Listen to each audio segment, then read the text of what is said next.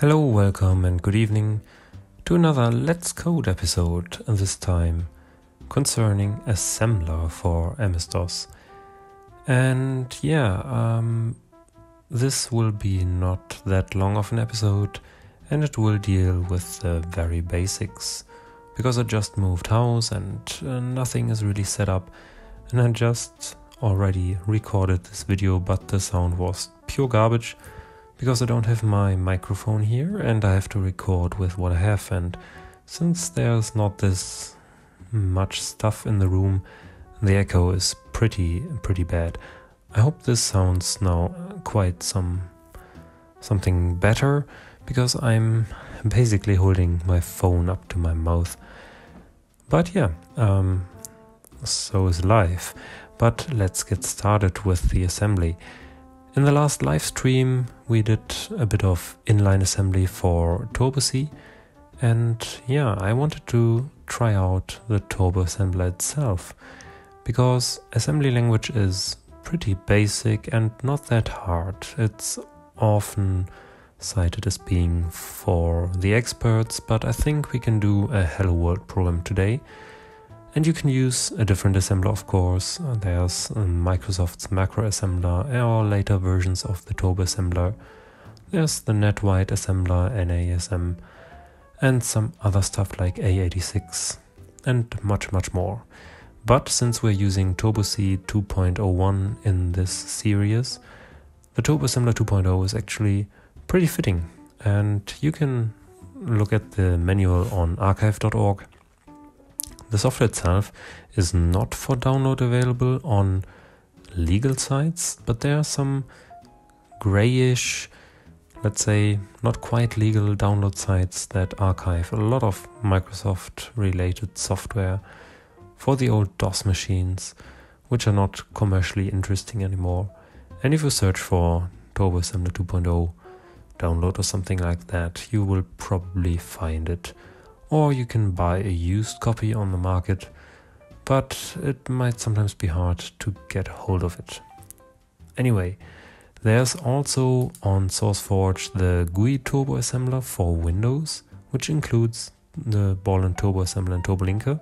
I'm not sure how they license it, but it is there, and I haven't used it because I'm running macOS, but you Windows guys probably can try it out, and supposedly it should be fine for learning assembly stuff. At least according to the screenshots down here, it looks pretty okay. But other than that, let's get rolling. I downloaded the install package for the pure Turbo Assembler 2.0. I'm gonna run the install from my hard drive to my hard drive. And this will be very quick, and it will take 1 or 2 minutes from floppy on a 286 or 386. So that's that. When you switch to the TASM directory, there will be lots of stuff in there. A lot of example assembler files, which is pretty nice. Some C files and how to interface C and Turbo Assembler. And we can run the Turbo Assembler just by writing TASM. It has quite a few options, but we won't use any of those for today. That's fine. And whenever you put an assembly file in there and run TASM, it will produce an object file, OBJ, which is basically the assembled bytecode of what you just wrote. But you can't run this. For that you need the linker called t-link. And t-link will create an exe file from the OBJ file, and that you can actually run. So let's run Turbo C, because we need an editor. And we will write this to a program called helloworld.asm. And what does an assembler program look like? Well, an assembler program has different segments. And the most important segment that you need is the code segment, because you will put your code there, obviously. But this is not everything that you can have.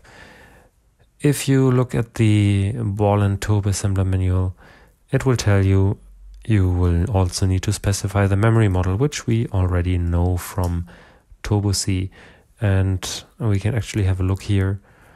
If we go here to the compiler options, you can choose between 5-6 different memory models from tiny to huge. And depending on that, the kind of the pointers and the amount of code and data that you can use varies. For now, we will use the small memory model. That will be fine. We also need to specify how large our stack is, because whenever we make a sub-procedure call or push something onto the stack, well, we need space for that. And this is done by specifying .stack and then some arbitrary value. 100 hex is 256 bytes, which should be enough because we actually are not going to do much of that anyway.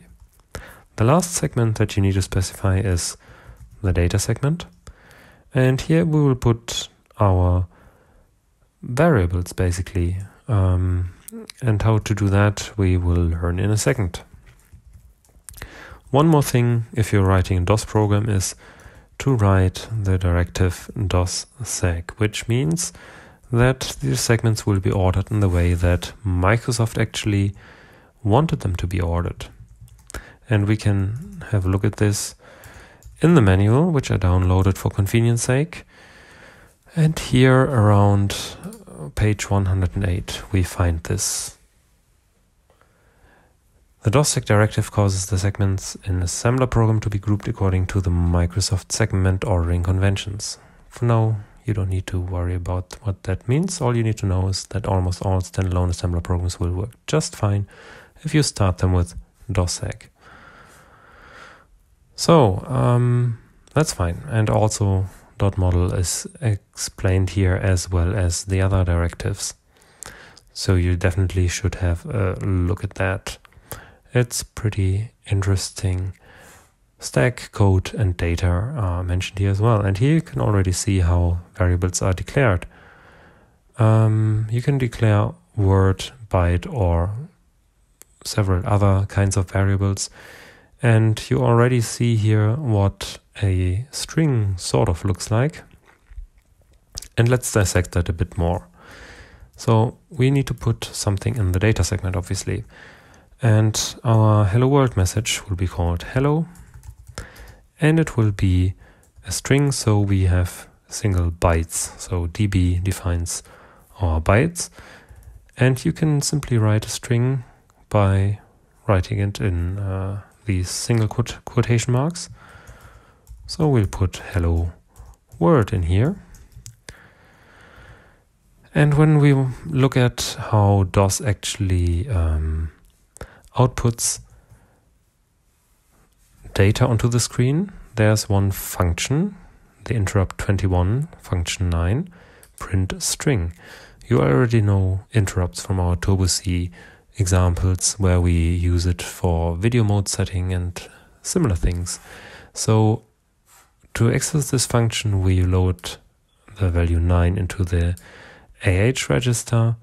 Then we need to load DS and DX with a pointer to the string, ending in a $, and that will output the character string to standard out.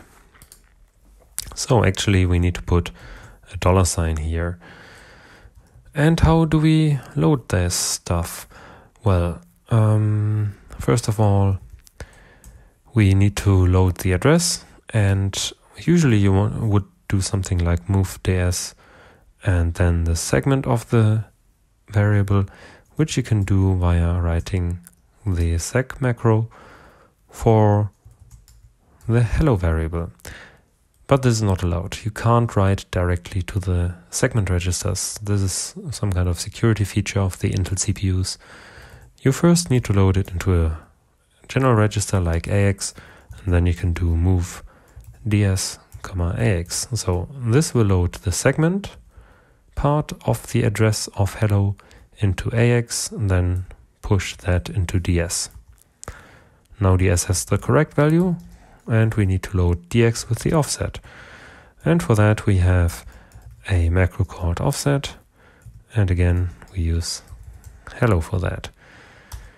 Then we can load AH with the function number 09 and call the interrupt 21 hex, which will print our stuff.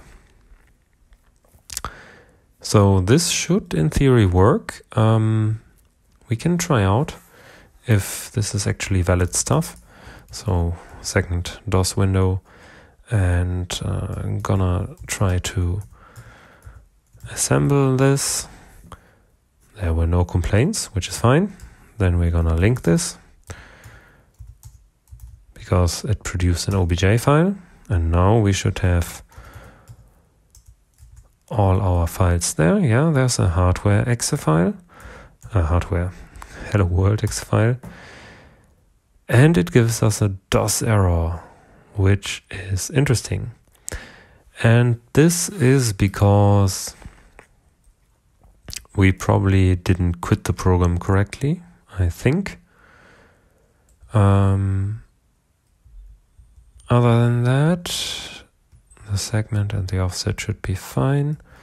Yeah, I think we should quit the program correctly, and there's a function for that as well. So DOS has tons of functions, as you can see, for file handling, networking, and most importantly, terminate process with return code. This is something that we should definitely do. AH will be loaded with 4C and AL with return code. So we can directly write to AX and write both values at the same time. 4C is the function and 0 is our return code, because everything is just fine. And this is signaled by that. And then we can run the TASM again and link and run. And there you go. We get a hello world, our very first program. Now one little thing to add is, if you want to write a second string, we can just define another variable, right? So let's call it message. And this will be called root 42 uses assembly. Yay. And we can copy the whole block here. Later we will learn, in a different episode, we can learn how to do loops or function calls or something like that. But for now, this is fine. The data segment is actually staying the same, but we load it again just to be on the safe side. We will output the second message.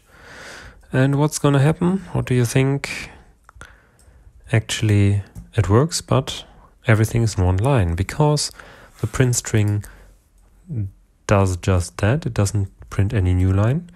And if you want to do that, you need to split the string and put in the values, the ASCII values for, the ASCII values for DOS new lines. And DOS uses actually two characters, 13 and 10, for carriage, return, and line feed. And Unix uses only one of them, which is point of concern for a lot of programmers who have to switch between platforms. When I do this now, we should get a new line on every output. So let's assemble it again, link it and run it, and there we go. We have 2 lines printed in assembly. And this was actually pretty easy, right? So all your assembly programs will look something like this. Define the model, define the stack, some data, some code, and then you use some opcodes. And by now we only seen 2 different opcodes, mof and int, but there are many more for looping, for calculating stuff. But you already learned how to put stuff into registers, how to load a segment register, how to get addresses of variables. This is quite a bit of stuff. So if you have any questions, please put them in the comments. And I can also do, for example, a little primer on assembly language in one of the upcoming episodes. You can go to the help PC website and look up all the basic assembly commands for the x86. There are other sites which do that probably more comprehensively, also for 386 and higher stuff. But this is already pretty nice. You can check out the morph instruction, for example, and see what kind of parameters it takes, how long it takes on different CPUs. And this is pretty nice. And also look at the different jump instructions which you need for doing actual clever code that does something. So there's a lot to be learned, but I think this is already pretty nice and shows that assembly isn't quite that black magic, but actually a pretty simple language. It takes, of course, a little bit of work to write bigger programs in it, and you have to do everything manually. This would have been just 2 printf lines in C, but here it is quite a bit more involved. But you get a pretty compact program if you look at this. We have, oh come on, here it is. We have a program which is 584 bytes in size. We can even squeeze that down much smaller if we don't produce an exe file but a com file. We'll do that in a different episode. And maybe we can try to write some small, nice, little mini graphics programs or even games in assembly. But for today, I think that's it. Please share, like and subscribe the video. Leave a comment, as I said. Don't hesitate to put some questions there. And also, if you like, you can support me on Patreon or Ko-Fi. If you can't do that for whatever reason, that's fine. Stay healthy, stay safe, and see you next time.